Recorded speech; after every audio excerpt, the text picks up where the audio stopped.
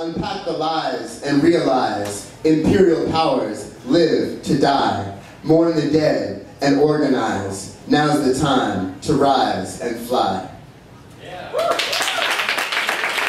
Even when we come up against the same challenges over and over again, knowing that we have the support of the community, knowing that there's other people who have gone through these challenges before, knowing people who have seen amazing successes and amazing social change happen, I think is really important and is one of the reasons why this awards ceremony has meant something to the DC activist community.